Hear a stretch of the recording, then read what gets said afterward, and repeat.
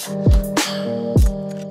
everybody, welcome back to the channel. My name is Jimmy, and if you own a Google Pixel device and you're interested in joining the Android 16 beta, right now we are on Android 16 beta 3.2, and this is still part of that platform stability section, so this is where everything is kind of gelled together and working pretty great.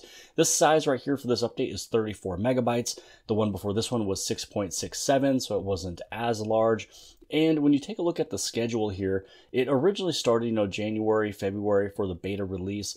A lot of people joined during March and April because it's part of the platform stability area of this update because it launches during the month of May. So I do expect to have one more bigger update than this one, which is the Android 16 beta 4 during, again, the month of April. And then we'll have the main release officially launched during the month of May. Now, if you're curious on what was new with this update here, it wasn't too much. It's mostly just like bug fixes. But when you take a look at Beta 3, Beta 3 came out on March 13th. Beta 3.1 was March 18th. And 3.2 was April 2nd. Now, as you scroll on down, you'll be able to take a look at what was fixed with this one. I didn't really see anything new just yet. If there's anything to really come out and shoot another video for, I will. But I already scoured the internet to see if anybody found anything that I also couldn't find, and I believe it's really all just this right here.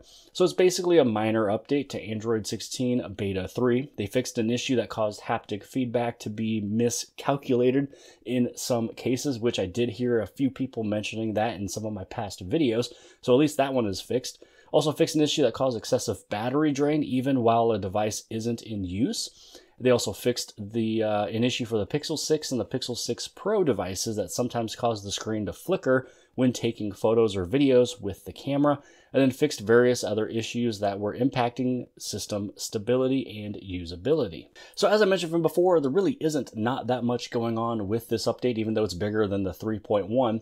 When you take a look at which devices is a part or can actually join this beta program, if you're interested, it is Pixel 6 through Pixel 9 and the 9 Pro XL and 9 Pro Fold. So if you own any of these devices, you'd be able to sign up for the update. Once you sign up for the update, then you'll be able to just see the update on your device when you go to the area where it says, system update. Now, if you've never joined a beta program before, all you'd have to do, you can just simply go to Google search and say get Android beta, and it'll take you right here, Android beta program. Now, once you have logged in, it's just looking for the devices that you have like logged in with your Gmail. So you can see Pixel 9 Pro XL, which is this one right here. Also have the Pixel 8 Pro, which is also a part of it, and that just says, opt out. And I also have it on my Pixel tablet as well. And if at any point you just want to opt out, you can. But pretty much what you'd be able to do is you'd be able to take a look at the devices that you have that you are logged in with that Gmail. And once you hit on opt in, you just go down, you hit on, yes and confirm and all that beautiful stuff. Then you just go through your settings of your Pixel to the area of the software update screen, and then you search for an update, and it'll be sitting there. So that is everything I wanted to share in today's video. It's a very short video, but it's something that just popped up today. I wanted to cover it. I don't have a blog. I basically have a vlog, I guess you can say. And I wanted to shoot it in video form just to show you what is new. Again, I didn't find anything else different. I feel like it is actually running a little bit more smooth. So when I go into like my application tray and I'm scrolling through, I don't know why, but I feel like it's just a little bit quicker than what it was from before. So I feel like it is a little bit more stable, a little bit more fluid, but that's maybe just me. But hopefully you guys have appreciated this video. If you did, give it a big thumbs up. Don't forget to hit subscribe. Subscribe on the very bottom left-hand side. And if you like this video, then more than likely you'll also like this video. And I'll see you guys later.